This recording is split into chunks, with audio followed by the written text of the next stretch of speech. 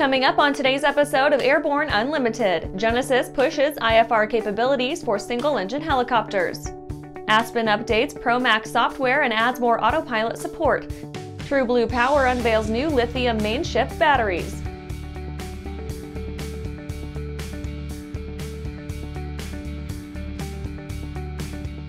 Welcome to Airborne Unlimited. I'm your host, Holland Lee. Welcome to our special coverage of the 2023 AEA Convention and Trade Show. ANN live streamed dozens of exciting new avionics announcements, and we'll be covering those today and over the week, so you can be sure to get all the most important avionics news from AEA 2023, live streaming in partnership with AEA for some 15 years now. Now let's get into today's stories. Genesys pushes IFR capabilities for single-engine helicopters.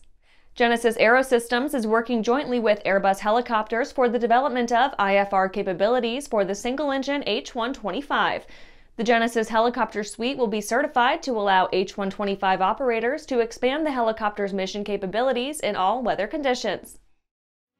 Introducing the Airbus H125 single-engine IFR Operations STC project. This exciting project is scheduled for completion by the second half of 2024 and will provide new operational capabilities to single-engine helicopters. The solution includes the Genesys Avionics Suite, composed of dual IDU 680 EFIS displays, Genesys VHF Navcom aircraft digital radio, Genesys IFR helicopter autopilot, dual redundant ADAHRs, dual GPS FMS, and other equipment required to achieve IFR certification. Genesys is continuing to innovate its IFR helicopter autopilots with the addition of the fourth axis for hover hold and collective control feature that bring enhanced lateral and vertical functionality and the course intercept capabilities once reserved for military and transport helicopters. Additionally, the Genesys IFR helicopter autopilot fourth axis functionality adds to current pitch, roll, and yaw controls and provides life-saving stability augmentation in a lightweight system. Announcing the Genesys UHF Airborne Radio. This remote-mounted UHF communications radio is designed for fixed-wing and helicopter platforms. It is also designed for easy replacement of existing Honeywell Bendix King KTR 909 UHF radios, bringing high swap C savings. The Genesys UHF Airborne Radio is ideal for trainers, maritime patrol, NGO, and contract military utility operation, plus other special mission aircraft. Coming up after the break, aircraft damaged and destroyed in MKC Gustnado.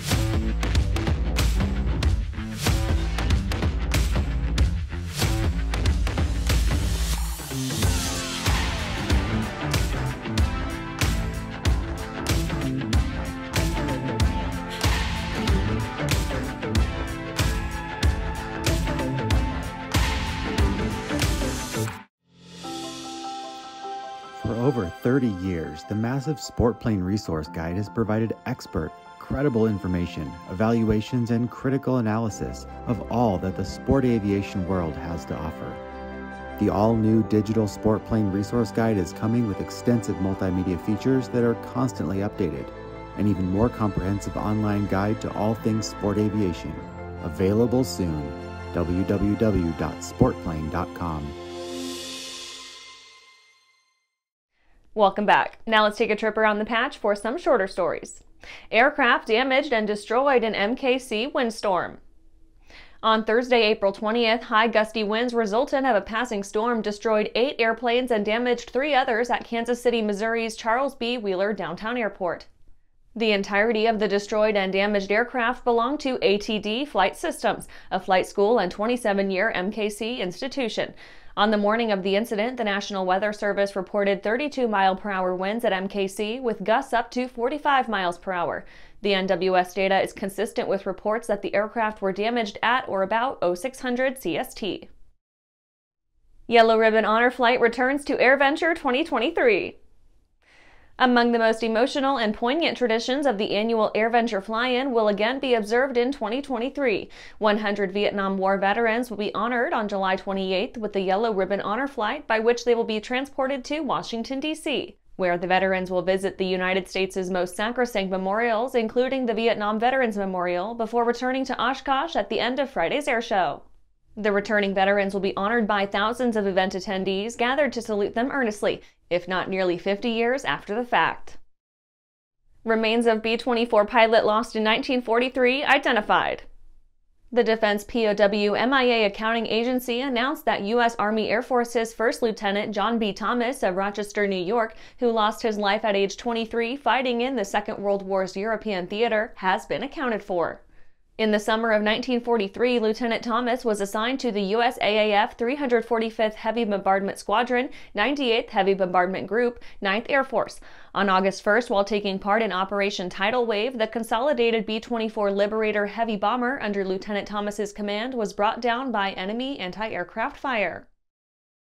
AEA-LIVE continues on Wednesday. The AEA Convention and Trade Show enjoyed several hours of live streaming on Monday, with 33 presenters showing their latest and greatest during the 2023 AEA New Product Introduction Session, which has been streamed live by ANN for the last 15 years. Tuesday, over a dozen newsmakers were interviewed one-on-one, and we will resume this in-depth coverage Wednesday at 1100 Eastern. See all the news at airborne-live.net. Don't miss it. Well, that's it for today's trip around the patch. Let's get back to the rest of the news. Aspen updates ProMax software and adds more autopilot support. While Aspen completes its role in their merger into Aero Group, they continue to upgrade the capabilities of their ProMax flight displays. They have extended runway centerlines on the MFD map, reduced AutoMax brightness, and are adapting the series to work with a number of new autopilot systems. The main purpose of it, a lot had to do with it, was to do the baseline of the GFC 600 digital interface that we have now. That digital interface is going to give you, with the software unlock, it's going to give you the altitude, altitude pre-select and indicated airspeed selection, as well as digital flight director. Currently, right now, it's only on the pre-1984 Bonanzas with the flat panel right now, but hopefully soon we'll have a bunch of more airframes added to that. It did also add the ARINC 429 outputs for the Trio and the Bendix King autopilots, the Aero Cruise 100 for some pre-select stuff that hopefully they'll be working on that soon. Some of the user interfaces improvements is that we added some extended runway information for the pilot there on the MFD, and reduced the auto max brightness from the 70 to 50. We had a lot of feedback that when it went to max bright, it just blinded you. So we reduced it down to 50%.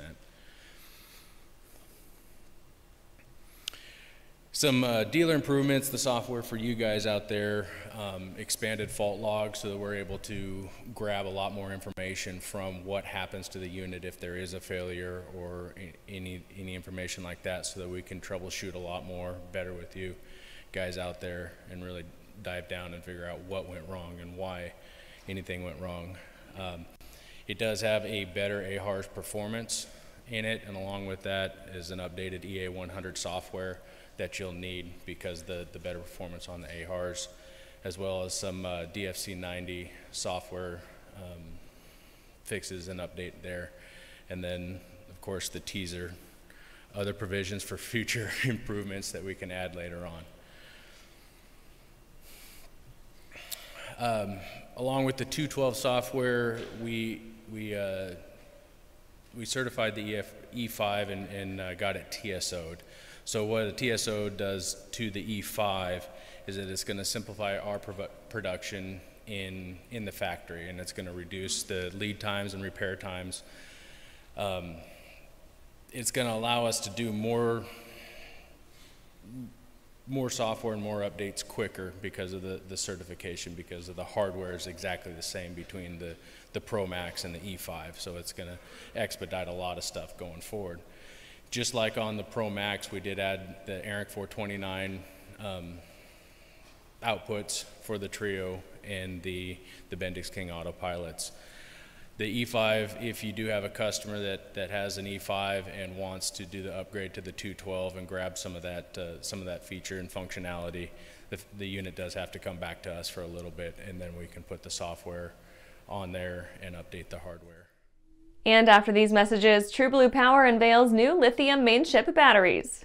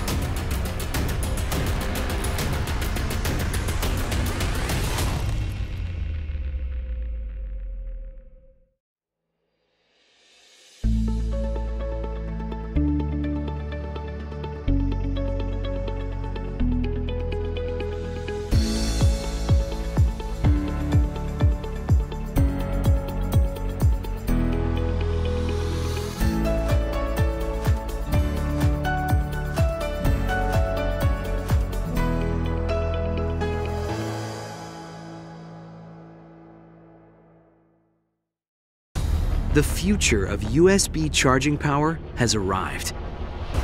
Introducing new ultra-fast charging TA360 USB chargers.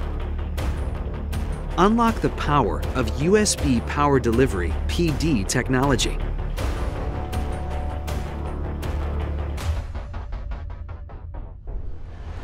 Max power.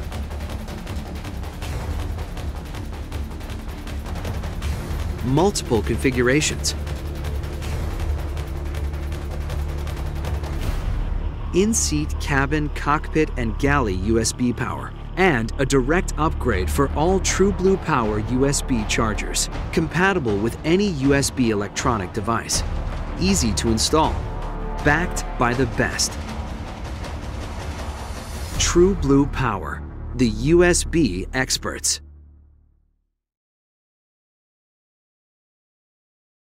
Welcome back. TrueBlue Power unveils new lithium main ship batteries. TrueBlue Power unveiled two new main ship batteries at 2023's AEA International Convention and Trade Show. TrueBlue Power's TB14 13 amp hour and TB28 26 amp hour lithium-ion batteries are specifically designed for smaller fixed-wing Part 23 aircraft.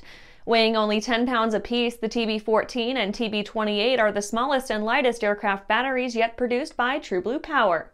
Designed respectively for aircraft with 14-volt and 28-volt electrical systems, the TB14 and TB28 advanced lithium-ion batteries retail individually for $2,499. Hello AEA, I'm Brett Williams, Vice President of Engineering for Mid-Continent Instruments and Avionics and TrueBlue Power.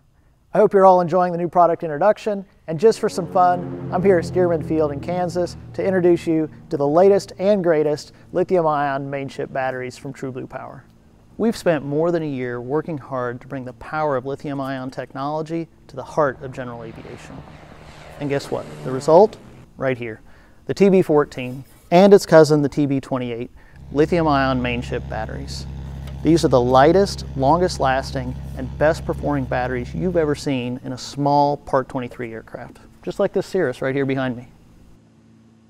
The TB14 is designed specifically for 28-volt aircraft, and at just 10 pounds, this thing weighs less than 2 gallons of avgas. And also, to make sure that we haven't forgot about all you 14-volt aircraft out there, we have the TB28. It's the exact same size, exact same weight, but at half the voltage and twice the capacity, it's made just for you. Check this out. These guys are so small, I can put 2 of them in a shoebox with room to spare. But what good is a battery if you can't install it, right? These batteries are right sized and right priced and ready for your aircraft. And we have an AML STC right around the corner.